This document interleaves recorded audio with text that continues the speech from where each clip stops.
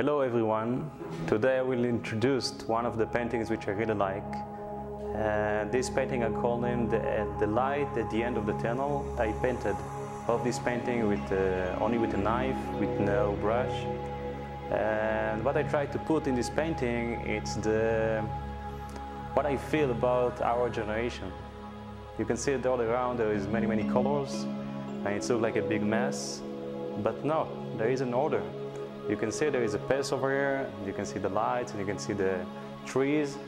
And I feel in our generation there is a mix between nature and city, and you can see all the natures, all the trees over here, and you can see also the lamps which give you the feeling of the city. And also I believe that many of us feel that in this generation there is a lot of darkness, and you can see all the darkness all around, but there is also a big light in this generation. But the light is not outside, the light is inside.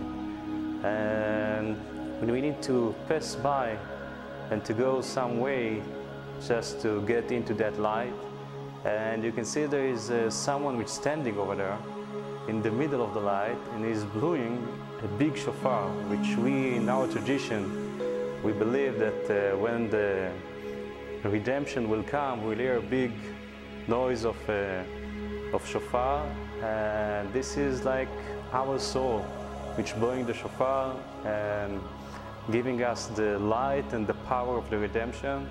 And it's really deeply inside, and we need to go inside our soul, inside our heart, just to feel it.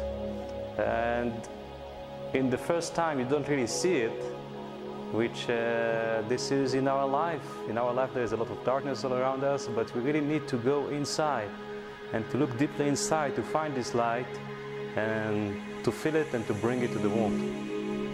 That's this painting.